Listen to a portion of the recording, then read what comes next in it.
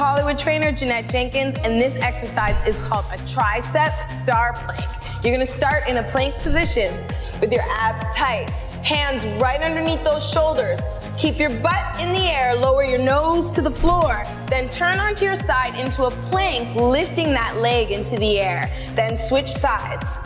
Stomach tight, lift that leg. Tricep push, plank, star. You got it. Tricep plank, push, star. You're gonna do this for 10 alternating reps. And you're gonna tone those arms, shoulders, of course the abs and the legs.